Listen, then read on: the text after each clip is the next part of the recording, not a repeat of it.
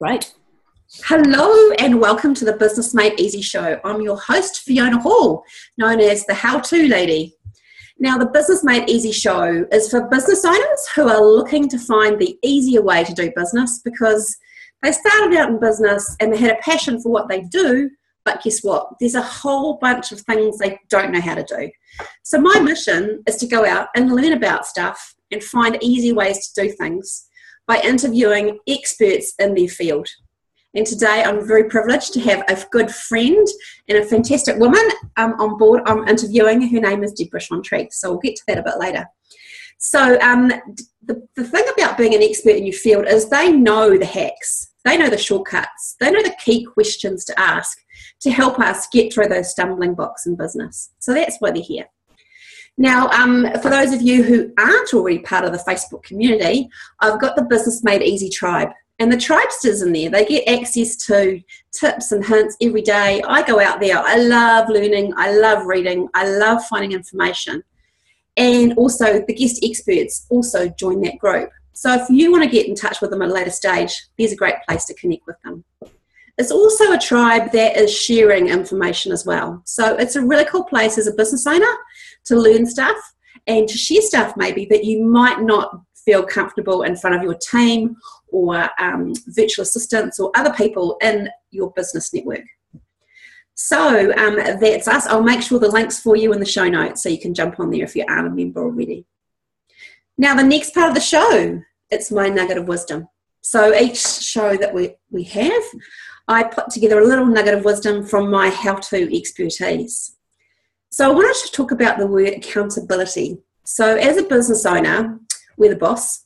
We get to choose how we work and what we do. And that's a great amount of freedom. And that's probably why a lot of us kind of chose to be a business owner, to get access to that freedom, to have more choice, because we felt maybe stifled when we were an employee. The problem with choice is sometimes it can be a bit too freeing and we lose track of being accountable. I know Deb can probably relate to that if we've had conversations about that accountability before. So when you are in charge of making decisions on a daily basis, it can be really easy for us, those creative types, which is probably, I might put my hand up for that one, to lose track of the activities that we actually need to be doing on a daily, weekly basis to get the money coming in. And to focus on the sales-focused activities and all the other things we need to do that maybe we're not so keen on. So being accountable means that you have someone, either it might be your team that you're accountable to, could be a coach, it could be a mentor, it could be a mastermind group, and they help you stay on track. So there's a level of trust, obviously, that needs to be developed when you're going to be accountable to somebody. But I know personally, when I'm not accountable to anybody else but myself, I can definitely deviate from my course. It's part of being a human being. We're all human beings, and we're easily distracted at times. So what I mean by being accountable, I just want to define that a little bit further for you. It means to own the things you know you need to be doing and are not doing.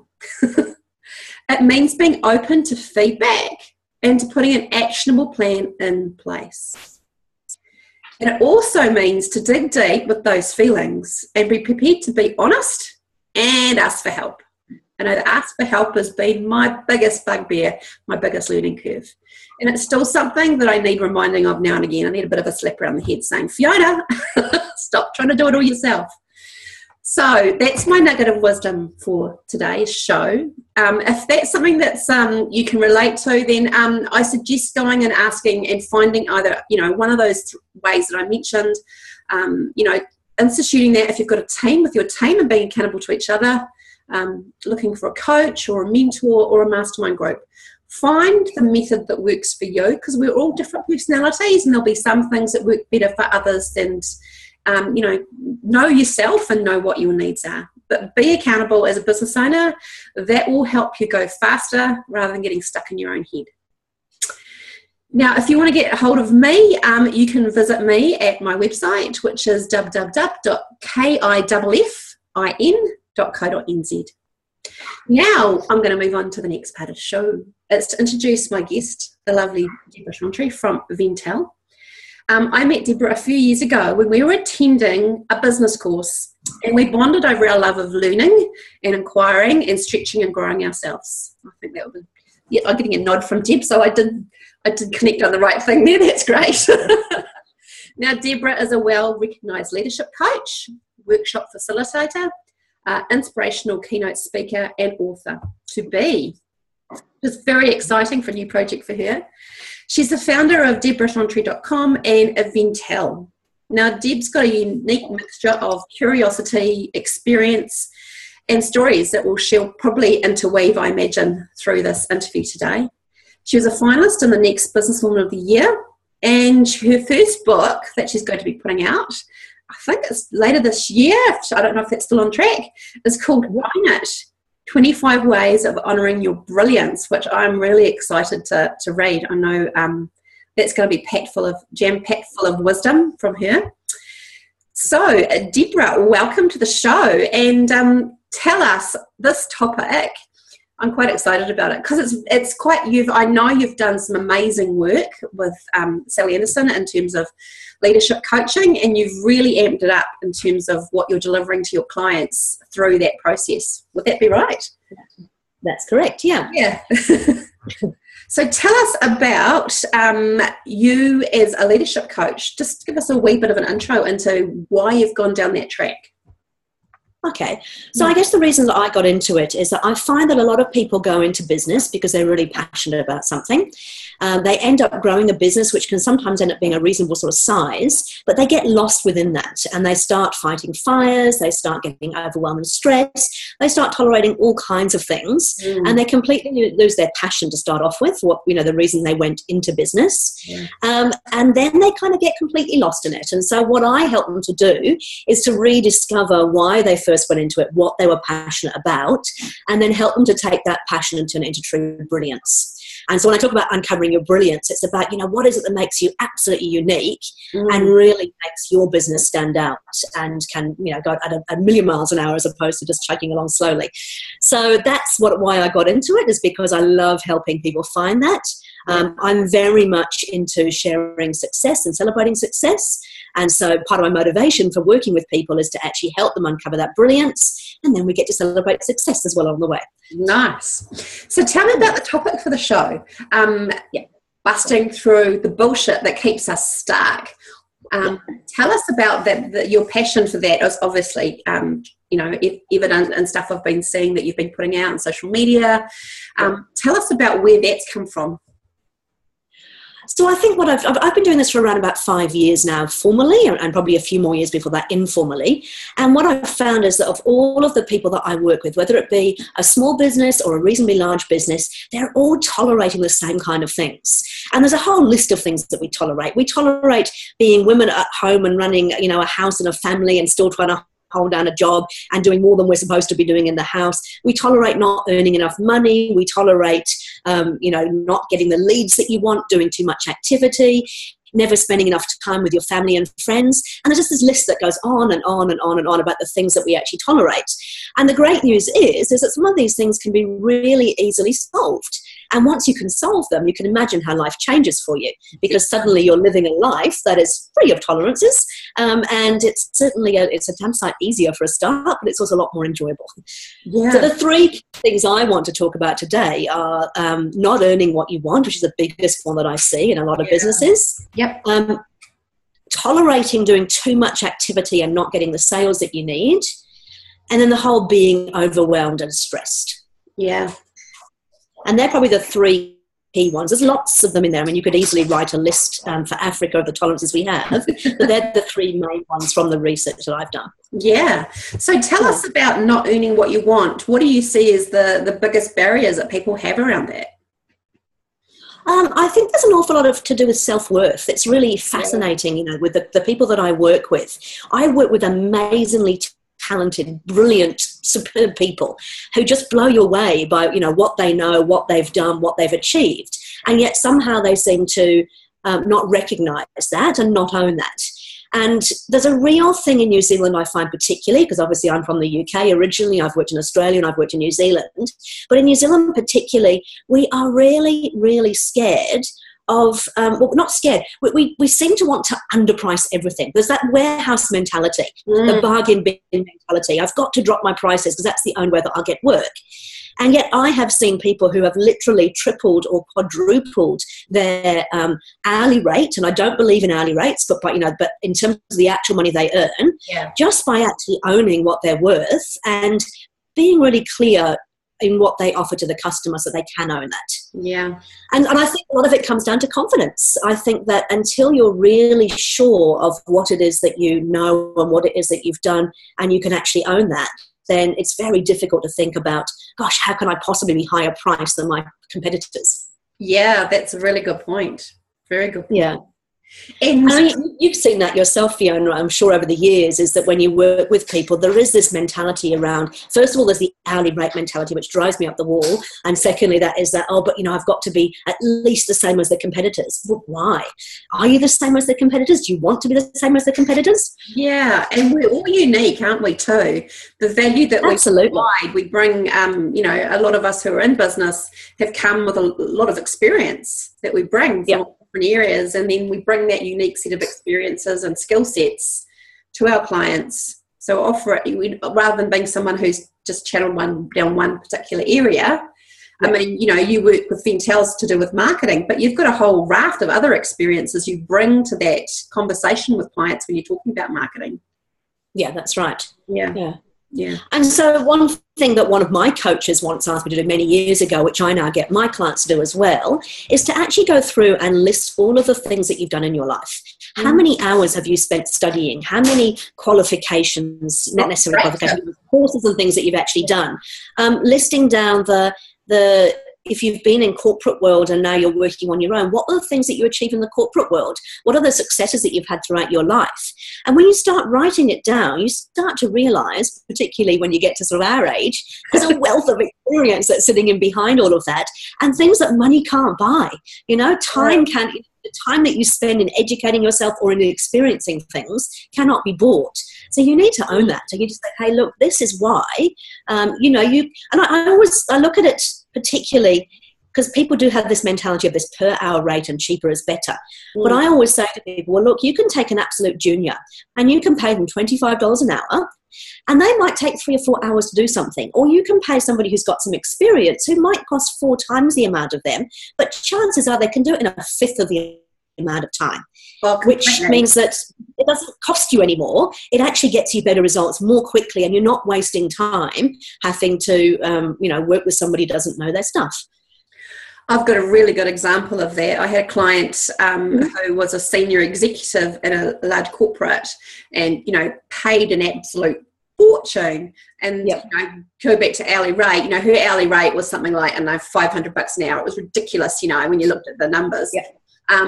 She'd spent 5 hours working on this board report that she had to input, and had kind of fallen on her to do a big presentation she wanted to do. Contacted me. She'd spent 4.5 hours, so you add the numbers up there. Took me half an hour to sort out the problem. You do that. It makes sense to pay experts, and then on the other side, and the other side of that, we have to own our expertise. We have to own what we are truly brilliant at. And it's interesting because sometimes the things that we absolutely take for granted and we think are just normal, and doesn't everybody do that? Often they don't. And so it's also sort of recognizing that, because for a long, long time, I thought the things I did, I thought everybody knew them. How could they not? And then I realized that, no, there's a lot of stuff that actually I have, over years of experience and years of education, have learned that other people don't know. And so sharing that has value. Oh, completely. I agree. I love the idea of listing all the successes and all the things you've actually achieved, because I did something, I think I was redoing my LinkedIn profile a while back, and I was looking at some stuff and what I was going to, I think I would look through a very old CV, back in the day, CV, was that 15 years ago? And I looked at it and going, oh, look at this. And it was just reviewing, and I was thinking, wow. And you do get quite present to look at the things I've done or achieved, and I think it's a great tip. I think anybody listening in, you're having a bit of a crisis of confidence, take that tip on board. Absolutely. Yeah. And then I also think that we don't necessarily celebrate success quite as much as we should either. We don't actually celebrate the fact that we have done things. So I work with lots of business owners, some of them in reasonably large businesses, and they're so busy doing the doing that they forget to reward all the little successes along the way. And I mean, I believe every little success should be celebrated because it builds a culture of high performing teams. Yeah. But we do forget because we get bogged down in that whole fighting fires, always chasing the really, really big goal rather than looking at what you have done every day. And that's, part of that is just being grateful for what's been achieved and celebrating the successful things. Yeah, acknowledging it and being present with what's just happened, isn't it? It's very much the rush, push culture of next, isn't it? Yeah, that's right. Yeah. Like it. Cool. Yeah, so the next toleration I was going to talk about was about not putting too much activity in and not getting the leads that you actually need or the sales that you actually need for the business. Probably, sorry, I have two little doggies down here just start fighting. Hey guys, we're on TV. Shh.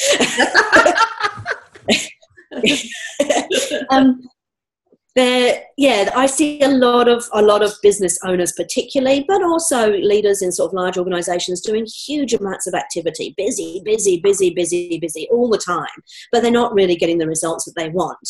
And I think that's because, as you said right at the beginning, is we don't focus on accountability. We focus more on, I don't know, what do we focus on? We focus on being busy and being busy and doing things rather than actually what needs to be done. And I think particularly, for business owners, I see so many people who attend a million networking events, who are out every single night, every breakfast, out there doing all this networking, but they haven't really worked out from the beginning what it is they actually want from it. Mm-hmm. And nor are they doing the maths to make sure it's actually worthwhile. So, I'm not knocking networking events, but you have to treat it like every other activity that you do and say, is it actually worth my time? I have spent 3 hours of my time that has a value of X amount. What business has that brought in for me, or what value has that added to my business? Is it forwarding my game? Should I be doing it? And there is a real tendency, because it's fun to go to networking and it's fun to kind of catch up with people, but you have to be, when you've got a lot on your plate, you have to start prioritizing and saying, right, really, what is it I'm trying to achieve, and does this actually help me to achieve it? It's great. So when we work with businesses, we often start off with the, what is the big, hairy, audacious goal? What is it you're trying to achieve? In order to get that, how many clients do you actually need? And that number is really, really important. So you start up with the money. How much money do you want to earn? How many clients do you actually need to make that money? And then you start to do the activity based around what you need to get for those clients. Yeah. And then you can be very specific as well, because often I see people going to networking events where they probably won't even pick up the right type of clients because they haven't been really clear about who is their target audience, who is the real person who will find value in what they do. And so they spend all this time talking to people who really are never going to be the right clients for them anyway. Yeah, that's a really good point. I kind of ditched all my networking activities at the beginning of this year to really assess what was working for me, and actually found some new areas to go into, which has been really good. And I think also you can get sucked into, just going to the same places and the same events and seeing the same people over and over. And while you might form great business friendships, maybe it's best to have a one-on-one. Yeah, I think that's, and that was my next point. Was going to be one about affiliates. I actually find that finding affiliates that you can work with, people who know and trust you, and who will refer people to you, is often a much better way. So that's that one-on-one stuff. It's looking for who do your clients actually turn to for advice? Is it their accountant? Is it their hairdresser? I mean, I don't know, but whoever they turn to for advice. They're the people that you actually want to spend the time getting to know, so they know you, they trust you, and they will feel happy referring clients to you. And you can do that in a formal way, or you can do it in an informal way. I personally, I don't attend many networking events at all now. All of my work comes through from the affiliate sort of relationships that I've set up. And I've got a formal one in terms of working with the Ice House, and the Ice House obviously refers clients to me. And then I've got lots of informal ones with other accountants, with other business coaches even, with other people who work with businesses who have a different skill set to me. So this whole idea of co-opetition is actually kind of working together, not seeing everybody competition, but going, okay, well, you do this, you and I work together really well, Fiona. Yeah. I know that with this really well, I do that really well. Why don't we work together and refer clients, backwards and forwards?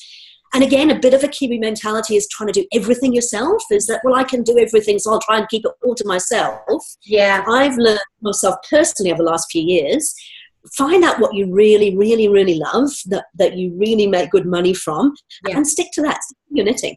Have other trusted people around you that you can get into the other bits. Yeah. Because that's actually how you make a successful business. I so agree. The more that you niche, I think when I first started out, I thought, someone gave me an opportunity and it wasn't quite the right fit, but it was a client. Oh my gosh, I had to pay the bills, and you grab that. Yeah. Oh, someone else gave you this and it was over here. Oh, okay. And there was this juggling and always being a little bit on edge, thinking, whoa, I'm pushing them outside my comfort zone. And while I probably got the people to help me do those projects, but it was really high anxiety and stress because I was always outside my comfort zone. So I wasn't getting in to enjoy it as much as I could, And then now it's fine. You've got to look at the opportunity cost. Yes, exactly. Yeah. Because, when you start, I remember when I first started out, and I think we're all guilty of this. I took on any client that walked in the door because I thought, I've got to pay the bills, I need to have money. And so I would quite literally take anybody that came in the door. And then you'd find that the people you're working with didn't share the same values as you, didn't necessarily value what you had to offer, didn't work in a way that was conducive to you working together. And so as a consequence, you actually end up getting pretty miserable because you're working with people that you don't enjoy working with. Yeah. And also, you're so busy working with those people, you have no time to go out and find the ideal client. Yeah. So now at Zentel and in my Debra Chantry coaching as well, we've got a list of the absolute must-haves for a client. And if a client doesn't meet that criteria and also doesn't see the value in paying us, we just don't go there anymore. And what that has done is it's freed up time to find more of the ideal clients. And it also means that work's just a hell of a lot more fun these days. Well, definitely. I've been doing a lot of work rebranding, getting ready to launch my new website, fionahall.co. And one of the things that I've really identified was this phrase, action taker. I have to work with action takers because I can give people ideas and inspiration and strategies and help them figure out the how-tos. Unless they take the action to implement it, it's no good. They actually don't get any value from me at all. So, really having that tight, I love that, having the must-have list. Anybody listening in? I think that's a key takeaway as well. And it only has to be 3 things, that don't overcomplicate. We talk about business being made easy. Yeah. There is a study that was done many, many years ago by the guys who do the Franklin Covey planners. So Franklin Covey basically did a study, and they looked at if you gave people different numbers of things in terms of KPIs. If you gave them 1, 100% of people would actually achieve it. If you gave them 2, also 100% of people would achieve it. Once you got to 3, you'd be lucky if you got 2 or 3 that were actually achieved. And then once you got over 4, it started to actually decline. So the greater number of things you actually gave them. So 4 meant you got 2 done, 5 meant you got 1 done, 6 KPIs, and pretty much you didn't get any of them done particularly well. And that was because the human brain actually works in such a way that 3 actually is a magic number. It's something we can cope with. So I like to do everything in 3s. Yeah, me too. I start to 2 with animals. But 3s generally. So 3 things that that your clients must have that you can literally, and you'll know within a few moments of meeting them whether or not they actually meet those 3 criteria. And even if they don't get one of them, that's it. You shouldn't even be contemplating taking it any further. That's great advice. I really like that. That makes a lot of sense because, sometimes you've had, I've met people and they're like, oh, yes, I love what you do. I've been following you and really want to work with you. And then through the course of the conversation, you get that feeling about here. For me, it's about here. And I'm like, something's off. What they're saying and then what they're telling me, there's something off in the conversation. You can kind of tell. And for me, what it's been is crystal clarity is they're not an action taker. They talk about what they'd like to do or aspire to do, but they're not ready actually to take the action yet. Yeah. There's lots of talk, but they're not being their word, are they? No. And then that sort of brings me to the last sort of point that I see a lot of is the whole being overwhelmed, being stressed, and never having enough time. And hey, look, I've got to put my hand up. I've been there as well. It's really easy to get into because we get really, really busy. We take on a lot. We're doing the doing stuff rather than actually thinking about what's important. And this goes back to your right at the beginning, the accountability thing. It's just about being really strict about what is important and what you want to be held accountable for, and making sure that you make time to do the things that actually forward the game in those areas. So I don't know, can we share a screen on here? I think we can, yes, can't we? You can. Okay. Look, I'll talk a little bit about the way that I now do things, and this has come from my evolved leadership training, which has been phenomenal. It's really around, people always say to me, I can't believe how much you get done. You're always so busy, but yet you always get things done. And there is that old adage of, ask a busy person to do something that will get done. You relate to that? Hardly. And the reason being is that, I get quite strict about making sure that within my calendar, I do actually have time allocated for the things that are important. And so we use a thing called a time map. And I'll just see if I'll make sure it's on my screen first. Yeah. And I'll share the screen briefly to show you what that looks like. Fantastic. So a time map is just quite literally, this is done in a Word document, but it's about looking at your entire week and saying, hey, there's a finite amount of time, right? We cannot create any more time. So there's no point in complaining about, I don't have enough time. Time is what it is. Yeah. What you can do is you can start thinking about what's important for you, making sure that you have time for it. God, I'm so sorry. Is it Apollo? 2 dogs. Yeah. So as you can see, this is my time map, and it's the 7 days of the week, and it's broken down to half-hour slots. And then what I have done is I've gone through and I've actually allocated time. And you can laugh at this because if you look at the bottom, you'll see at 9 o'clock it actually says sleep.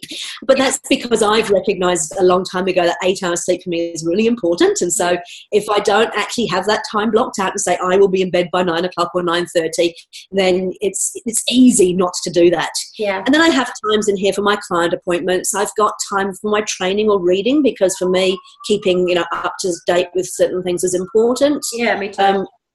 Obviously trying to write a book at the moment and want to get that out by the end of the year. So I've got time you can't write a book without having time to put some writing into it. Exactly. Business development, looking for new clients, following up. That's always at the end of the week for me because I like Mondays to be very much focused on the planning and what we're about to do. Yeah. The Tuesday through to Thursday is around the client time, and then the Friday is around that book writing and looking for opportunities for clients and things. Brilliant. And the other thing that I've learned, and I've learned the hard way, is that every single client appointment, you need to make sure that you have built in time for planning beforehand and time for planning or follow-up afterwards. That's my tip to everybody. I used to run from meeting to meeting to meeting to meeting, and sometimes I'd actually get to the end of the day and go, I actually haven't even been to the bathroom today.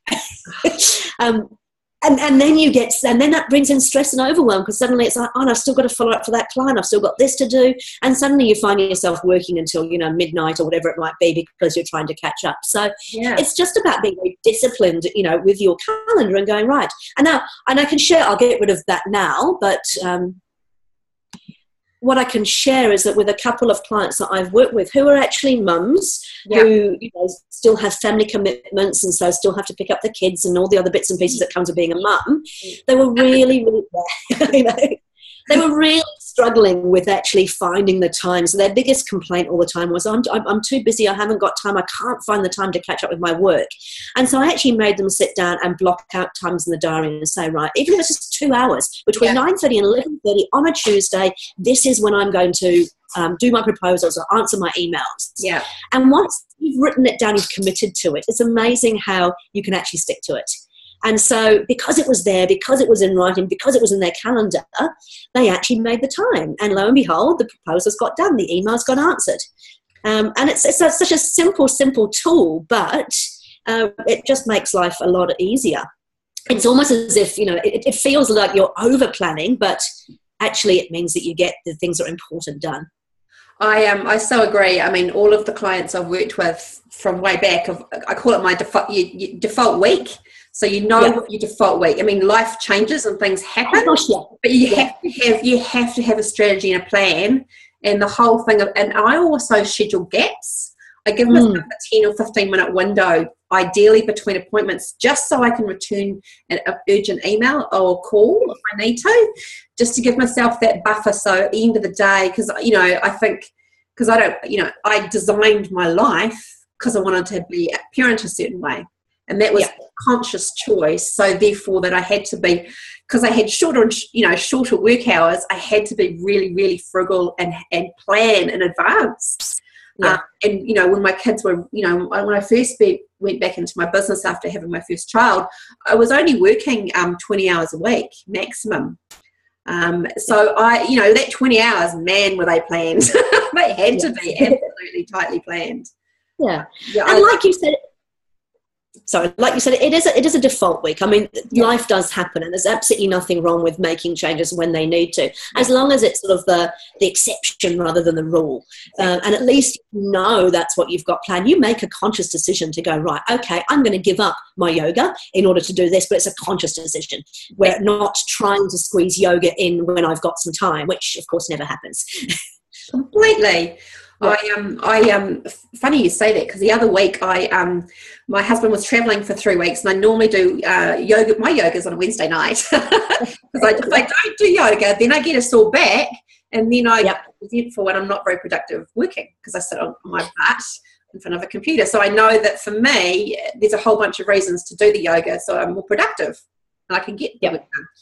So I noticed, just 3 weeks went by, and I just kind of got stuck in a mentality, he's away, so I can't go to yoga, rather than thinking, well, I could work during that, I could work in the, after the kids go to bed, I could do 3 nights where I could work an hour from 9 till 8, 8 till 9, and I could do yoga on a Wednesday morning and carve out. But it was because it was during the day. It's like, taking yoga during the day.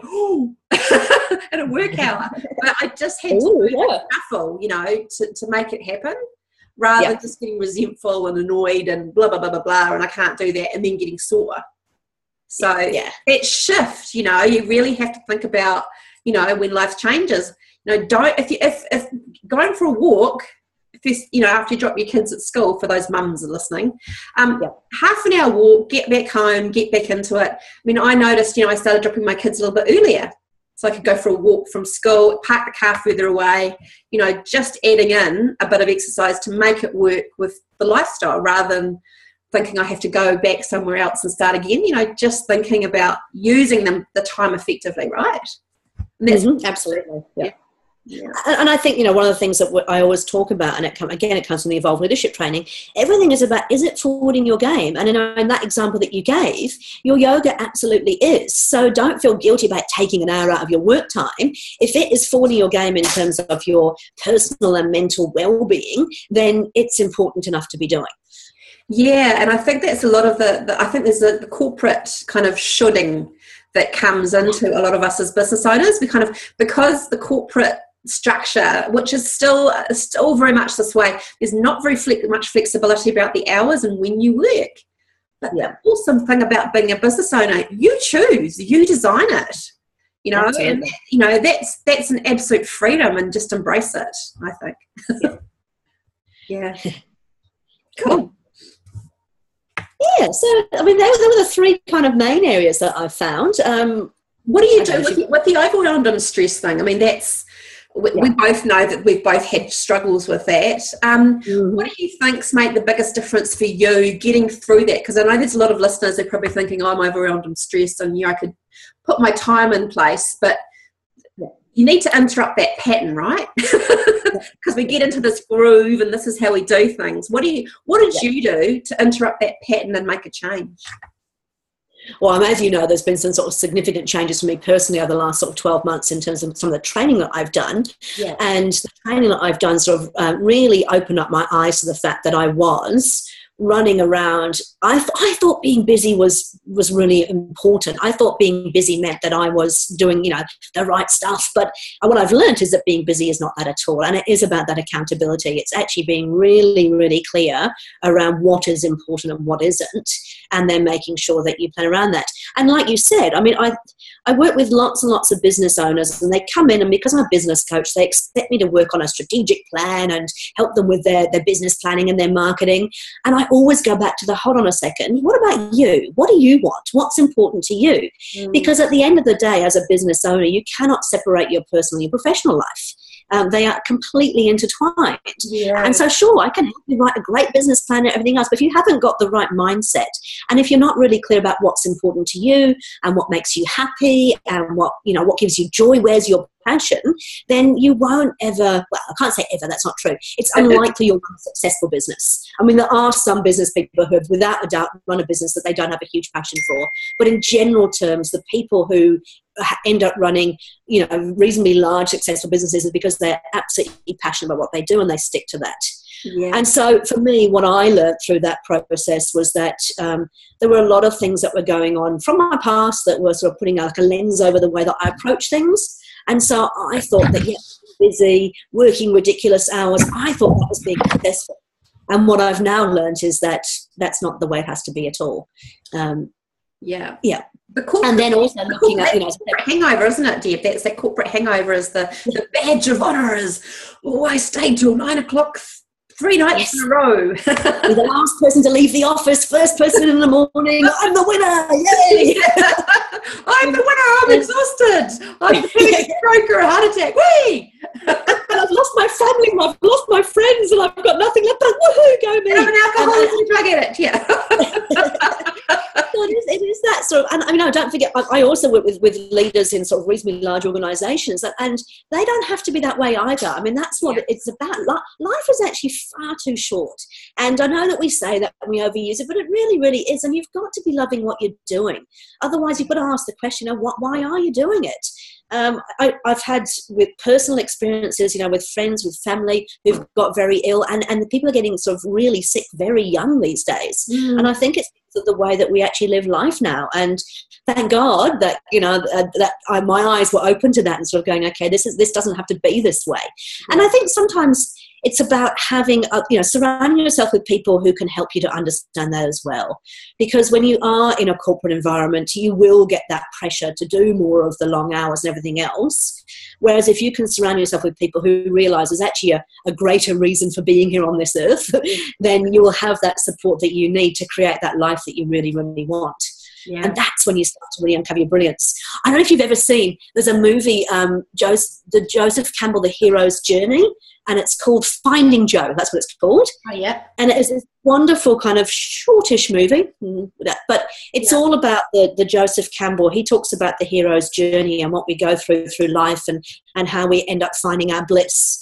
And really, really neat way of looking at, we come through all these struggles. There's a reason why we go through those struggles. Then we overcome them.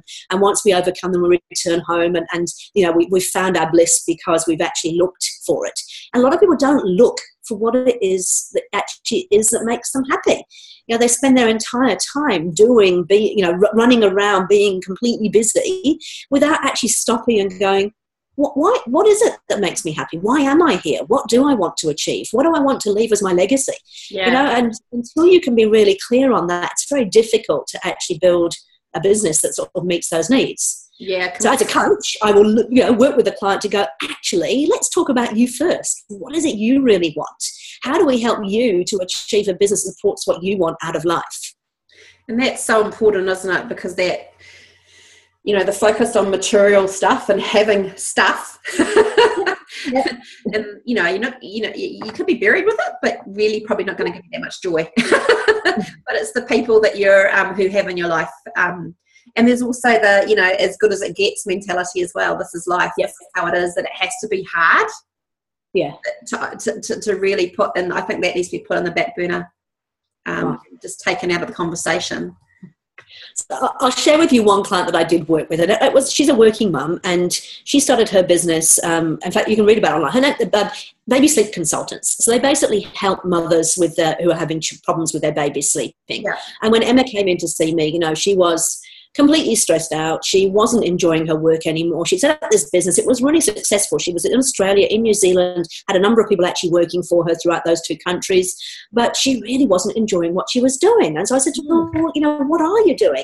And it turns out that she was doing a lot of the actual work herself, which she didn't enjoy doing, which was actually going out and spending nights with mothers, helping them to help their baby sleep. Well, and she didn't want to be doing that anymore. So I said to her, why don't you stop it? And she went, can I? I went, of course you can. Do anything you like. So with my permission, as she says, she basically went away and she stopped doing all that. So we wrote a list of the things that she loved doing and things she didn't like doing. Yeah. And we decided to basically outsource the stuff she didn't like to do to other people. Great. And so less than 2 months later, she came back into the office, a completely changed person. She was suddenly working a lot less hours. She was back to doing her fitness. She was spending time with the kids. And her business had actually tripled in terms of income. And I said, what did you do? She said, well, I stopped doing what you told me to stop doing. Sometimes it is as simple as that, as if you stop focusing on the things that aren't sort of really forwarding your game and start focusing on the things that are, and the things that you love, because the things that you love are generally the things that that actually help the business. It can have such a fundamental difference. So suddenly she had a job where she was free to spend time with the family, she was earning good money, she was doing what she really enjoyed, and all because I told her to stop it. I love it. Yeah. Hey, Deb, this has been great. I'm sure there's lots of good takeaways for everybody from today's show. For me, the overwhelmed stress type thing, in terms of really being honest with yourself, that was a biggie. But really reminding me about what it is that you, and also and dovetailing with that, the stress and the overwhelm, the anxiety. It's probably really linked to the fact that you're doing stuff that you don't love to do. And it's completely interwoven, right? And planning. As you know, I love planning. I love organising and setting up templates and all that kind of fun stuff. But really looking at your time and what are you doing that is actually helping you, not just as a business owner, but as a human being. Like, what do you need to be doing as a person? And actually looking at your business from the perspective of you're a human being with needs. What are those needs? And making sure that interwoven with what you're doing as a business owner. I love that time map concept. Sally shared that with me, obviously. I helped set up the template, by the way. I was like, excellent. I see a template. Proud mama. But that seeing that, that for me just, shows that, as business owners, people listening in today, really get honest about what it is that you need to do to be the best business owner that you can be. So look at all those things that support you. For me, social time is a biggie. If I'm stuck in my office and I don't get to interact with anybody, and I'm working and doing and creating all these amazing, documents and things, but I don't get to speak to someone, I'm like, I'm lonely. I need that social connection. That's part of what I need. So be mindful about what you need as a business owner and how you want to work. Don't put yourself in a box about how you think it should be. And I love the whole, concept of having, 3 key things about those ideal clients that you want to work with. I love that. I'm a big advocate for the power of 3, because, when you give someone, when I give someone homework, I only give them 3 things because I know that it's just too overwhelming to try and fit things in. So, I love that concept of 3 key things actually for your client avatar, for your ideal client. I think that's a great place. And, drilling down obviously with your team and discussing what that is. I suppose that's what you've done with Bridget and in the other members in Ventel and stuff. And so you've all got that real clarity as well. Yeah. Definitely. Thank you for joining me today and sharing your little insights of wisdom. So cool to see where you've taken your business, and I'm really excited about your book. Can't wait. Just to grab that one when it comes out. The last question I want to ask you, I ask every guest. If you could go back in time and give yourself advice when you were first starting out in business, what piece of advice would you give yourself? So it's quite interesting. It's what you started off the show with, is I would actually say is that get mentors, get advisors, surround yourself with people who can actually help you. Don't do it alone. That's been the biggest learning for me, is I spent many, many years doing it alone, and it was tough and it wasn't enjoyable. And you surround yourself with people, whether it be a formal business mentor or business coach or a mastermind group, or just a group of people who share the same passions as you and who are all on the same page, will really help the business go forward. Yeah, me too. Took me a long time to figure that one out. Many years in the darkness. What am I doing? crisis of confidence, swinging back and forth. That's it. It's a fun game, isn't it? Thank you for joining me on the Business Made Easy show. Next show for the guests, we'll have Michelle Guglich, who has built a successful online community. And I know a lot of us who are looking to do that, especially probably through Facebook groups, which is what Michelle's done. So she runs the Network New Zealand group, and she was able to take a group that was free and turn it into a paid online community. So I know there's a lot of us who are looking to use social media that way. So quite excited to talk to her about how she's done that and what learning and tips she can give us around building a paid online community.